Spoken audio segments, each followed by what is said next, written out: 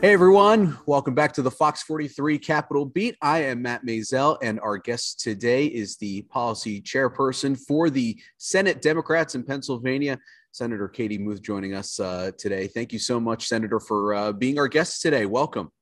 Thank you. Thank you for having me. Excited to be here. And guest, I should add, right there in the background. Who do we have joining us today? This is Vinny. He needs to be involved in everything. So Vinny's here and Kermit's to my right. So he may pop in, but this is their usual nap time. So maybe they will curl up on the couch. So Kermit also a dog, though, not the frog. Not the frog. He's a dog. Yeah, he's in a blanket. If you can, she's fine. This guy, on the other hand, needs all the attention. Well, we listen. When we're doing the Capitol Beats, the more guests, the merrier. Thank you again. And I mean, obviously, we want to talk about policy and whatnot. You are the Democratic policy chair for the Senate Democrats, but I also want to have some fun with this. And here we are. We're a week away from Thanksgiving, and I kind of want to hear from you. What is Thanksgiving like in the Muth household? Well, since I've been elected to office, we try to go back to Western PA to see my dad, but between COVID, we have not been back there. So I'm hopeful that we get to go back to what my dad lives in Westmoreland County. So if not, my husband will probably make a turkey and, it'll be low key, but hopefully we get to make it back. Where in West Moco? In Westmoreland County, I grew up in Delmont, but my dad lives in Greensburg now. So it's right outside of Pittsburgh, like yeah, 45. no, I worked in Johnstown for the first 7.5 years of my career. I was born in Pittsburgh. So listen, the Western Pennsylvania is strong in my blood. That's good to know. So, I mean, when you do Thanksgiving, is it on a traditional Thanksgiving? Are you a turkey person? Are you a sides person? How does that normally work with you? I'm a mashed potatoes person, but I will eat the turkey, of course. My grandmother's no longer with us, but she made amazing cranberry salad. So we still make that in honor of her. So that's one of my favorites. But yeah, I'm a mashed potatoes lover. I could probably live on mashed potatoes. I mean, mashed potatoes, that's the number one side. I in doing a little bit of research before this, I also saw that you have a master's degree in athletic training, which goes directly juxtapose that with Thanksgiving dinner. Are you the type of person? Because I know my dad is this type of person where he's in the gym the next morning. Like he'll feel guilty about eating and he's in the gym the next morning. Are you that person, or you kind of, this is my cheat day and my cheat Black Friday, and then I'll be back in the start of next week? We usually try to take a walk on Thanksgiving Day, but before I was elected and I was an athletic trainer, I actually never got to spend Thanksgiving with my family because I usually work football. So I spent a lot of Thanksgivings in other states traveling because teams would play on Thanksgiving Day. So it's nice to not have to do that. But I think you got to move around a little on Thanksgiving Day, but I think it's a day that if I'm a grazer. I can eat all day long, no matter what day of the year it is. were you working with high school, like an athletic trainer for high schools, or how were you working in football? In Division I football. So obviously they have games around the holiday season that everybody likes to watch on the holidays, but that requires the medical staff to be with those teams. So I've spent Christmas Eves and Thanksgiving Eves and Thanksgivings in other states, getting a to-go box after the game. Who are you with? I went to grad school in Arizona, so I was with Arizona State. So yeah, it's, you didn't have Thanksgiving at home. You couldn't go home. Our sports reporter and morning anchor, Alex Cawley, is a Sun Devil. So I will make sure I pass this along. Absolutely. So you go from athletic training to Senate, and being one of the youngest senators elected back in 2018. You started in 2019. How did that kind of come about for you? That kind of turn into activism? Well, after the 2016 election, obviously I, was upset, but I think prior to that, what I learned throughout my career and my, education and athletic training and dealing with student athletes in high schools or Division III schools that didn't have health insurance coverage that was adequate.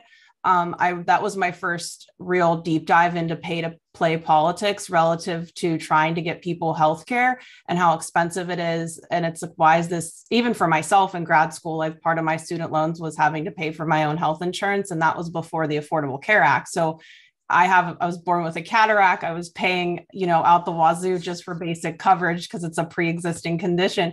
And so I've learned how to negotiate for knee braces that aren't covered under insurance, or worked with other orthopedic surgeons from Arizona State that were kind enough to send, their physician assistants to our football games in the high school setting, where kids literally had the basic bare bones health insurance. So for me, it was learning how much, and prescription drugs, right? People that have surgery, there's things that aren't covered. So it's like, why does this cost so much? And you realize the rules allow for this, and those entities donate to politicians. And so when you think about government, it's supposed to work for the people, not a special interest. And for me, I was like, who is my state senator? Who does this job in Harrisburg?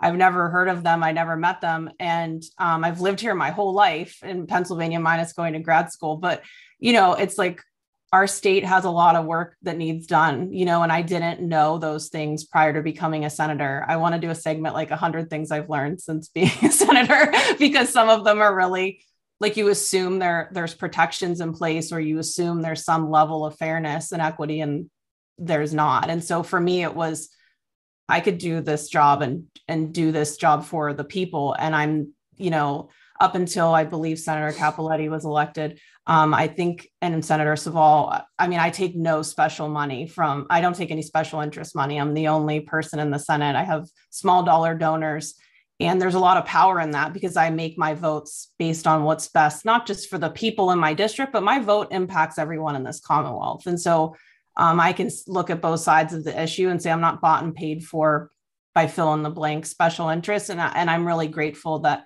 people, invested in me, but then also voted for me, because I haven't become a different person since I was elected.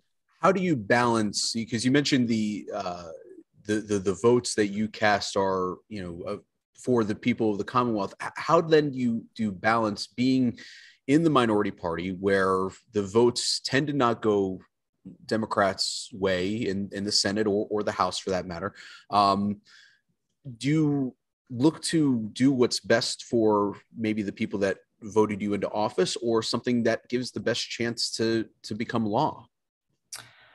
That's a really good question. I think a lot of the advice we're given in the minority is like, vote your district. And I genuinely believe that if you take the time to educate your district about the issues, like I said, there's a lot of things I did not know prior to becoming a senator. I didn't know that child marriage was still legal in Pennsylvania until like 2 years ago.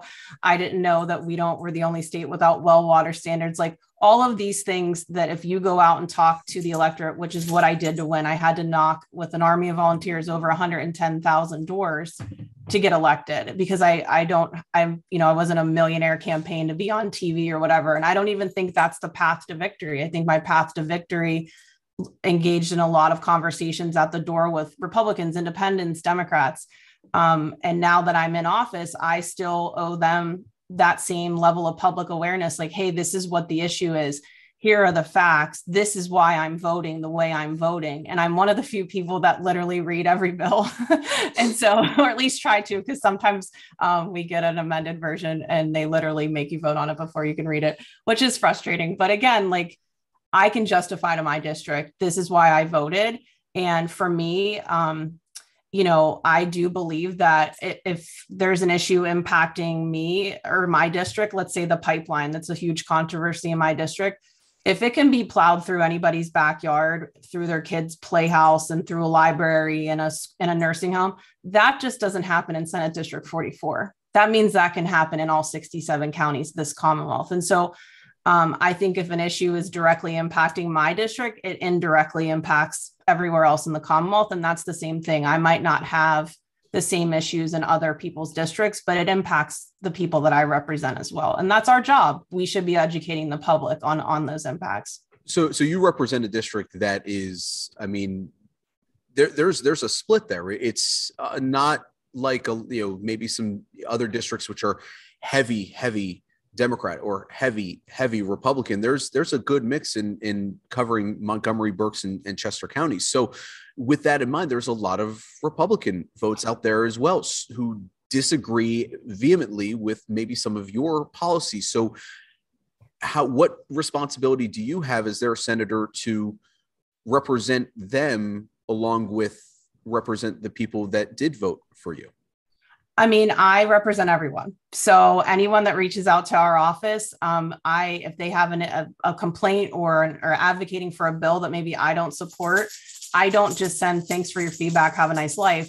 We send a response that's very thorough with links that says, here's why we believe, why we don't support or why we do support this. And it's not everyone agrees with me, but I will say that what my district knows, and there are some people that certainly did not vote for me that have reached out since I've been elected and said, you know what, I don't agree with you on this, but I appreciate that you took the time to explain the issue, why you voted, the way you voted. And I've built trust that way with my electorate. So sure, there are more Republicans. I think now there's about 5,000 more Republicans in my district, but when I first ran, there was over 15,000 more. So, but I have a large number of independent registered voters, over 30,000. And so, unfortunately, it's a two-party system in Pennsylvania because I don't always agree with the Democratic machine either. So, how does that affect your policy then? Because and I'm just moving the conversation forward. I mean, as policy chairperson for Senate Democrats, if you don't represent or agree with maybe what the base is saying, how do you then kind of make and promote different policies? It's not necessarily what the base is saying. It's sometimes what the political machine is saying from the Democratic Party. So I think that from a value standpoint, yes, I'm a Democrat. I get that, but there are some policies that my colleagues advocate for that I don't fully or support at all. Like what?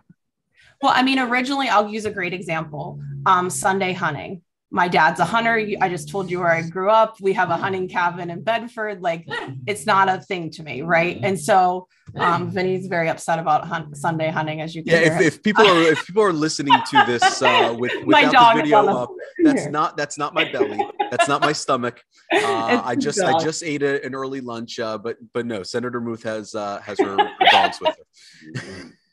Yes, here, come here. He's just laying there angry that he's not on right. camera. Moment of levity on the FOX43 Capitol beat. I'm sorry, continue. This is the Muth household.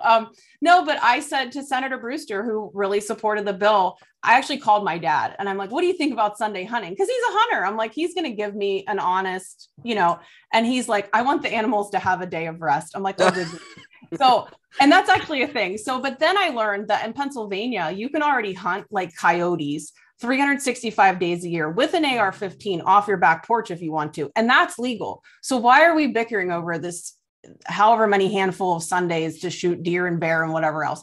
And I'm like, you know what? I can get there. I voted for Sunday hunting.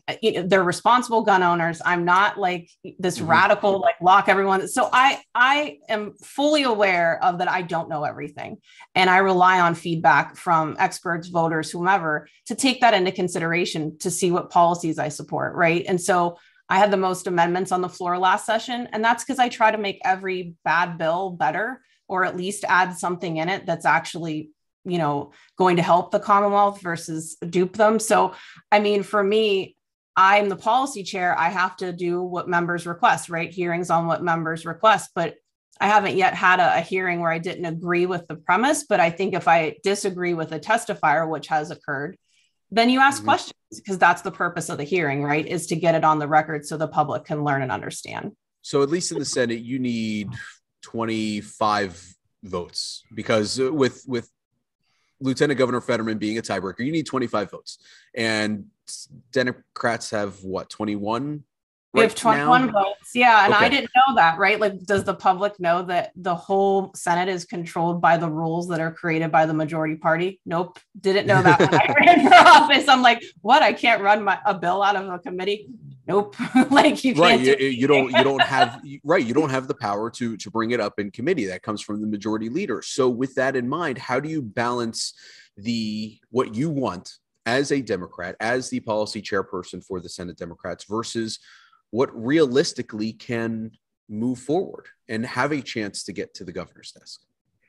I think it's less than 7% of Democratic bills get a vote. I actually had one of my bills amended into another bill that wasn't great, and I still had to vote for it, but it was to end the use of defense of consensual sexual activity for police officers in the custody of someone, because you could still use that as a defense in transit to, a police building or whatever. And so they amended it into not a great bill. And I'm like, great, now I have to make this decision. So I think the most powerful thing you can do in the minority is speak on the record on the floor of the Senate before a vote and during petitions at the end and say, these are the reasons we should be actually focusing on this issue. Or if it's a bill I don't agree with, I stand up before the vote and I respectfully disagree with the maker of the bill, or I ask them questions. And I think that that's fair. If your bill's getting a vote on the floor, you better damn well be able to stand up and defend and explain what it is and why you crafted it the way you do.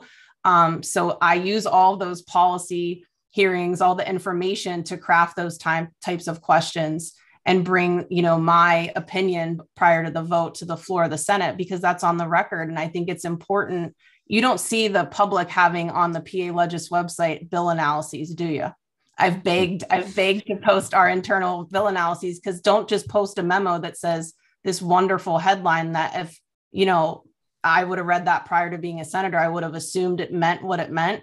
And you and I both know the devil's in the details on a lot of this legislation, and it's not always what the title of a memo is. So here's kind of what I'm wondering. Pennsylvania is one of, I think, 7 states that has a split government where the legislature is controlled by one party and the governor is in control of another party. And in this case, you've got both House and Senate Democrats do the, and Republicans do this as well. We're seeing this right now with the gun legislation that the governor's already come out and said that he's going to veto the concealed carry legislation, which passed out of the Senate yesterday. That is going to pass out of the House. Governor said he's already going to veto it. It is a verbal dead end. That's right there. And a lot of times Democrats put together bills that have no chance at even getting brought up in committee. So I guess the blunt way of asking the question is, why are we wasting time? But I know there's a lot more delicacy in that question rather than saying wasting time. Do you view it as wasting time? I think it's an abuse of power.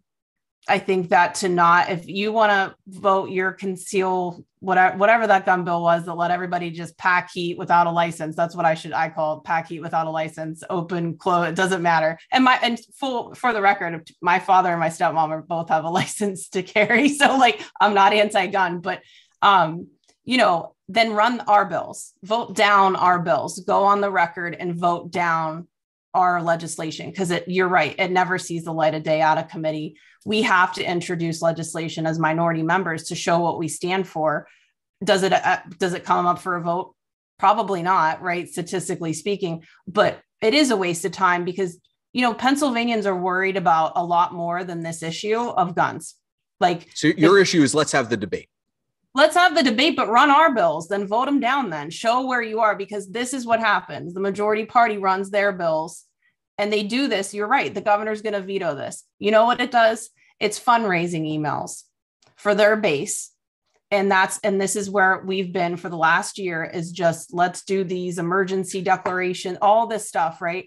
Anti-mask, anti-vaccine. It's like, the majority of Pennsylvanians want this pandemic to end, and the majority of Pennsylvanians don't want to harm other people. But every time we go to session, it's a fundraising email for them for 2022. And this is the gridlock that we're in and that the public doesn't always see. So you mentioned the emergency declarations, and I think that's a really good segue to what I kind of wanted to ask you. And we're seeing it this week where the House State Government Committee passed through another round of constitutional amendments. And the Republican Party in Pennsylvania has, we saw this a couple years ago with the emergency declarations, and we're seeing this some more now, where if they know that the governor is going to veto something, they can pass constitutional amendments, and they're going to ultimately have the votes in the election, because that's what history tends to say. If it's a yes or no vote, you're going to vote yes. That's just what kind of the history says. So why isn't the Democratic Party trying to work more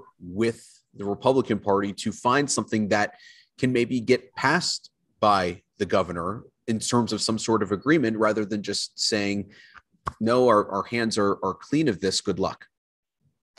I will say that the constitutional amendment method is back to what I just said. It's an abuse of power, because if they were running our bills that were a constitutional amendment, because their argument is let the people decide, but you're only letting the people decide on Republican constitutional amendments. So I want to be real clear about that. And I'm not being partisan. You can go look that up. Go see where any Democratic constitutional amendment has made it out in the House or Senate. It has not. So Democratic bills don't get brought up, period. But that's my point. If the Republicans truly, the majority party said constitutional amendments, let the people decide on the ballot, then why are you only running your own constitutional amendments? I understand if you're frustrated with the governor. I'm a Democrat, so is Tom Wolf. I've not been on the bandwagon of praise everything he does because he's a Democrat. I've been very critical on certain issues that he deserves that criticism for. And for me, you can't work across the aisle with people who literally who have voted down. We tried to change the Senate rules at the beginning of the session. Myself and Senator Lindsey Williams voted down. They wouldn't even let us call our own hearings as minority chair people on a bill, a hearing. Like, our amendments were fair. If we were in the majority, I would say that's how the rules should be as well. And you can't have a discussion about, hey, let's be productive, when it's always a behind the scenes negotiation. You can't negotiate with people who aren't there to serve the people. You're going to end up with mediocre outcome, or if not a harmful one. And this isn't partisan, because there are Democrats that still do that kind of bidding, right? And still think they can negotiate. And we just, I'll be blunt. The majority party they lie better than the minority can tell the truth. And it's to our detriment that we have failed to do that. It's to the Democratic Party's detriment that you have failed to lie as well as Republicans? No, that's not what I said. Okay. That the majority party is able to sell a complete, a lie. And we as Democrats are so frazzled in the minority that, we're not on a sound message across two chambers, right? Like, we're not able to fight that fight the way they have orchestrated it for decades. We're just not that kind of machine. And once you tell the people the truth, like people in our districts, and you educate them on this stuff, it's not partisan anymore. It's made partisan in that building. Is there anywhere that you view Democrats and Republicans can work together? I know you said that you don't want to work with people that won't listen to you. Is there some place, though, where Democrats can move their policies forward with Republicans, that there can be some sort of bipartisan work in coming up down the pipeline? Yeah. And I think I just want to correct. It's not that people that won't listen to me, is that they're not even willing to entertain any of our ideas or any of our legislation. So they're just not going to do it. And that's just right. And to your point, I mean, we did a story we did a story back in May that kind of analyzed the 2019-2020 session. And I think all the bills that were brought up, I think you brought up the point, I think 7%, there were 3 bills, 3 Senate bills from Democrats made it to the governor. So yes, I mean, the statistics back up what you're saying, and I just wanted to add that as context. Yeah, exactly. And I think for me, I'll give you a great example where there's bipartisan support is I actually had a bill run out of committee and I fell off my seat. But because I'm very controversial in the Senate, it is what it is, but it's a bill that literally requires consent of a patient prior to going under anesthesia to be examined either through a rectal exam, prostate exam, or a pelvic exam by a medical student. Because right now in Pennsylvania, that's legal. They don't need your consent to do those types of exams under anesthesia. And I introduced it last session. Representative Fiedler has it in the House.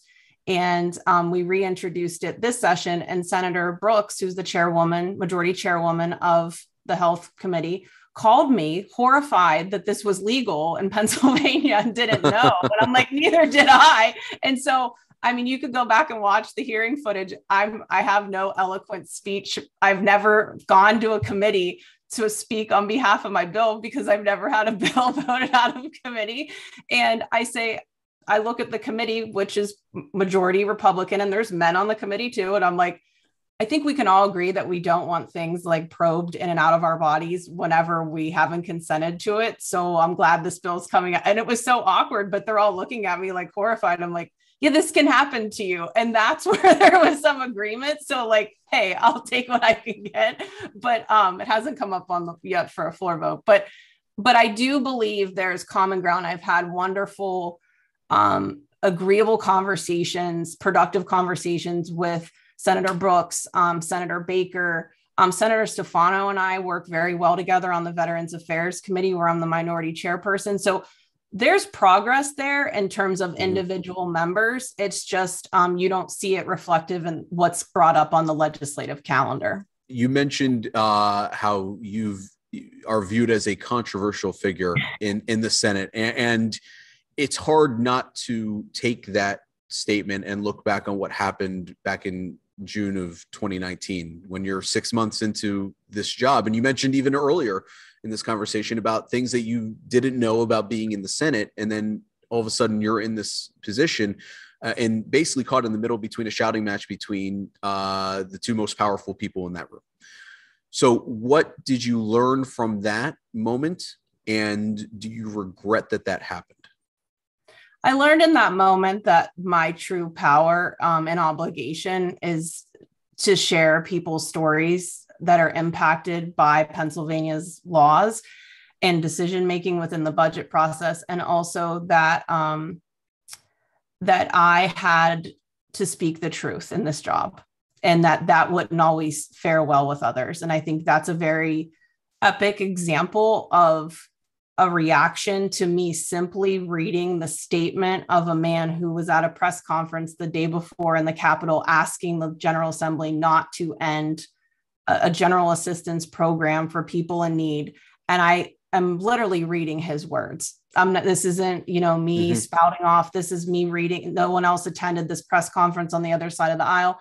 And that ignited like the most, I would have never, I had 13 amendments for that bill, and we got shut down. They knew we had them. I didn't hide them. I'm like, here's what we want to try to amend. They would have all been voted down. And to her credit, Senator Brooks let me put up 7 of them in her committee and let the democratic process go through. She didn't shut it down, and all those amendments got voted down, but she didn't stop me from allowing to participate in democracy. Right. And so when this came out on the floor, they shut down after 1 amendment. And I said to Senator Costa, I understand that I can't put up any more of my amendments. I want to read Mr. Boyd's statement. And that's all I want. I just want to have his statement on the record. And that was what was supposed to happen in that moment. And I watched that footage and I'm not, sometimes I'm like, not that I don't remember it, but I was very focused on reading his words to the point where I had to use my finger to follow along because this shouting was so loud. And it was in size 12 font, not double spaced. So when it blew up, it caught you off guard.